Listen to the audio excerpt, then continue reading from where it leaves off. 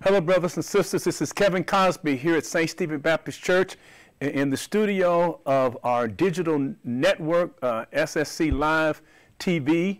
And I thank you for being with me all week as we started the first full week of Powerful Points to Ponder, spending meaningful moments with the Master, looking at a great man of faith whose name was Caleb, who had a can-do attitude. Now, he had to coexist with 10 men who had a can't-do attitude.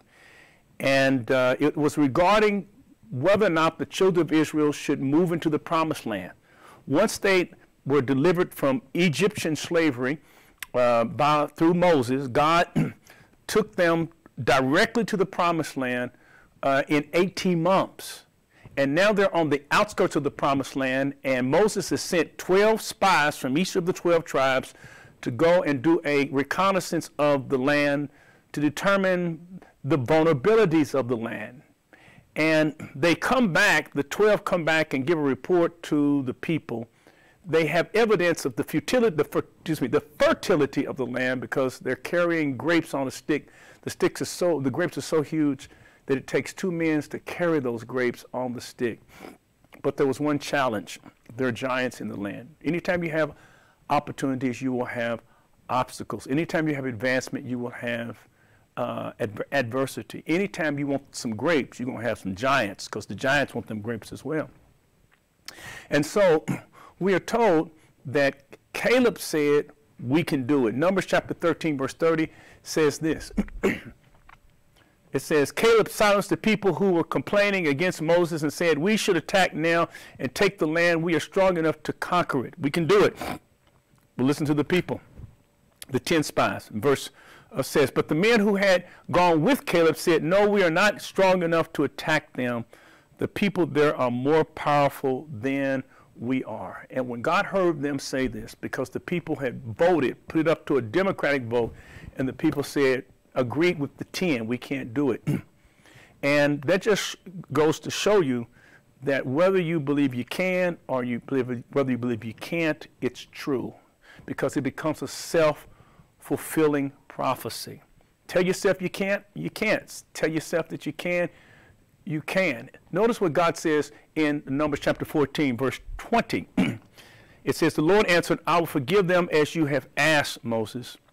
But I promise that as surely as I live and as surely as my presence fills the earth, none of these people will live to enter that land. They have seen the dazzling light of my presence and the miracles that I performed in Egypt. God performed miracles to get these people out of Egypt. They've seen it. And performed in Egypt and in the wilderness. For 18 months, God fed them manna and quail fell down from the sky, water comes out of a rock, all of this. But they have tried my patience over and over again and refused to obey me. I told them to go in and they won't do it. So since they won't obey me, I'm not going to take them in. They will never enter the land which I promised to their ancestors. They underlive. Don't underlive because you don't have faith. None of those who have rejected me will ever enter it. But because my servant Caleb has a different attitude, has remained loyal to me, I will bring him into the land which he explored, and his descendants will possess the land. So, Caleb, we're told, had a different attitude. They all had limited ability. But with God, ability is not the key thing. Attitude is. Ability always asks the question, can I? Attitude asks the question, will I? And God wants us to have a willing spirit. Attitude is critical. Attitude determines 3 things. Attitude determines 3 things. Attitude determines, number 1, who you attract in your life. Who you attract. For example, if you constantly attract negative people, it's probably because you have a negative attitude. Because attitude determines who you attract. Attitude also determines what you will approach. I'm not going into that. I'm not going to approach that promised land because there are giants in the land. That's what the 10 said. Caleb said, I'm going into the promised land because God is with me in the promised land. And your attitude determines what you should approach. So many things, things we should have approached a long time ago, but we don't approach them because we have an attitude of fear and not an attitude of faith.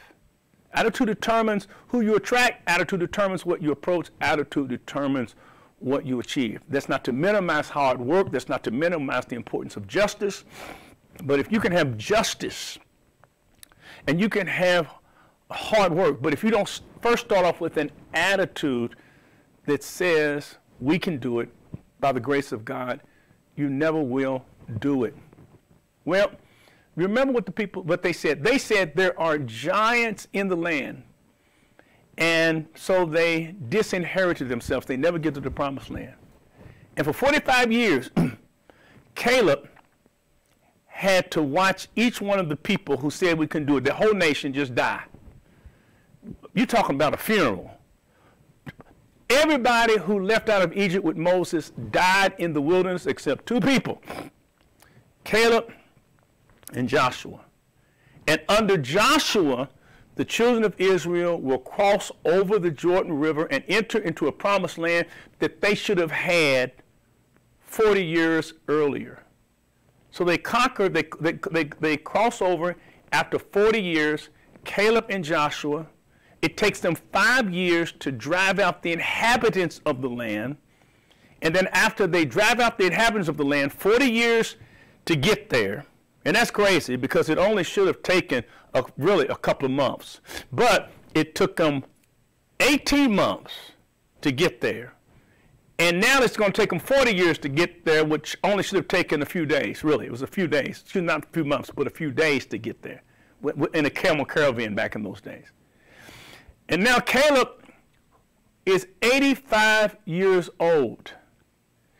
And he goes to Moses and says to Moses, I want you to give me the land, the hill country, that I should have got 45 years ago, but these whiners said we couldn't do it.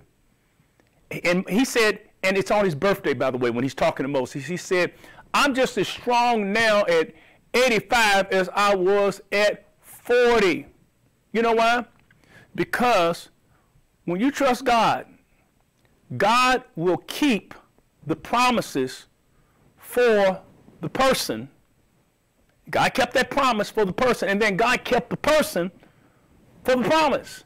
So God kept Caleb for 45 years. God will keep the promise for the person and the person for the promise. And he's just as strong, and he says, give me this land. And the land that he was able to get, that he should have got 40-something years ago, was Hebron. And he got that land because he believed the Lord was with him. Now, here's the great tragedy as I close. The reason why they didn't go in 45 years ago is because these 10 spies came back and they said, and the name of this message, by the way, this final message in this series is, where do you find most of your giants? Where do you find most of your giants? And here's the interesting point about the whole story. 45 years earlier, they came back and told the nation of Israel, the people, that everybody was a giant. Everybody was a giant. But when they get over to the promised land, and conquer the promised land, and he gets Hebron, Caleb gets Hebron, we are told in Joshua chapter 15, verse 14, please look at this. From Hebron, that's what he gets. Remember I told you, he gets Hebron. From Hebron, which is the best land. Should have had it earlier, but he's got it. Because God preserves the promise, or the blessing for the person, and then preserves the person for the blessing. God preserves the blessing for the person, and the person for the blessing. He should have got it 45 years ago, but it doesn't matter because God has preserved Caleb as though time stood still for Caleb. God is able to do that. From Hebron, Caleb drove out the 3 Anakites, Sheshai, Ahiman, and Talmai, the sons of Anak. In other words, they didn't go in 45 years earlier because they said everybody was a giant. But according to Joshua 15, there were only 3 giants. 3 giants. Everybody was not a giant, but they told the people everybody's a giant. and there was only 3 giants there. Oh my God.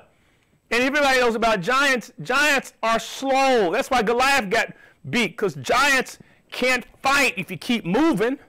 And if you keep moving, your giants can't do anything to you. If you just keep on moving, because giants are slow. Which means, where were the giants? The giants were not in the land because there was only 3 of them. So where were the giants? The giants was in their mind. And so many times the giants are in our minds, and we project onto situations giants that are not there because they're in our mind. You are transformed by the renewing of your mind. I saw a documentary in which these hunters had removed a trap from a cougar, and the cougar had the trap on its leg, and the hunters moved the trap. They got some wire they put around the neck of the cougar and got a board to keep the cougar on the other side of the board so the cougar wouldn't bite them. And once they got the leg underneath that board, they unleashed the trap, and the cougar was free to go. But when they moved the board and took the pole, which had the wire around the neck, took it off his neck, guess what that cougar did? It just stood there. It just stayed there, laid down there growling, laid down there growling. And the reason it laid down there growling, in spite of the fact that the hunters kept on saying, move, go, go, go, move, throwing rocks at him, trying to get that cougar to go back to its habitat, go back to its family. The reason the cougar didn't move was because although the trap had been removed from the cougar's ankle, the trap had not been removed from the cougar's mind. And if the cougar thought it couldn't do it, the cougar thought that it could not move, not because it was on his ankles, but because it's on his mind. And the devil likes to get in your mind and tell you you can't have certain things, you can't be certain things, you can't do certain things. You'll never see certain things come to pass in your life. The devil is a liar. Not only can you do it, not only can you be it, not only can you see it come to pass, but according to my Bible, it is God can do exceedingly above what you are able to ask or think. Everybody there was not a giant, there was just 3. But if in your mind you think everybody's a giant, then you're defeated by the way that you think. And even if everybody was a giant, if God be for us, who then can be against us?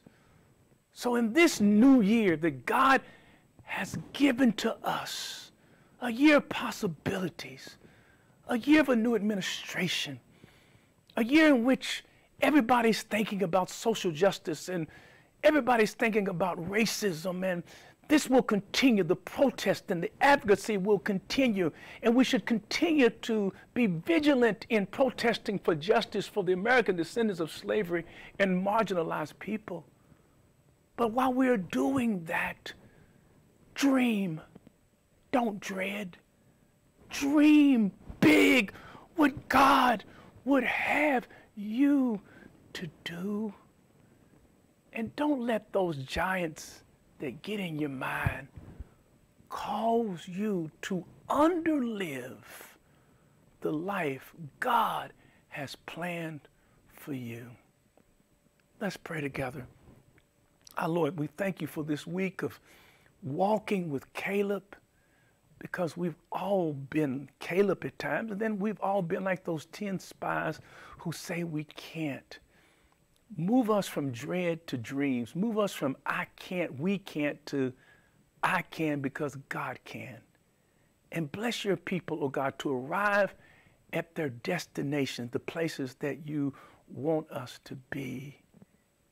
Thank you, Lord, for your goodness and another year. In Jesus' name we pray. Amen. Thank you for being with us this week on another powerful point to ponder. And I'm excited about tomorrow's Sunday service. And My God, we're going to have a wonderful worship experience. I hope you'll join us tomorrow in worship at SSC Live, St. Stephen Church, SSC Live TV. So you make sure you join us. And if you don't have a church home, you don't have to wait till tomorrow. You can do it right now. Email us. You need a church home. Email us. Become a digital disciple wherever you are across this country. Connect with us. We'd love to have you. We're going to continue to help you to grow and to help you become what God wanted you to become. So contact us here at St. Stephen Church. New Start, email us, newstart@ssclive.org. God bless you. Thank you for a great and exciting week as we journey with this bad man, Caleb. And as we close, don't forget what we say every day during COVID-19. Stay safe, stay sane, and if you can, stay home. See you in church tomorrow. God bless you.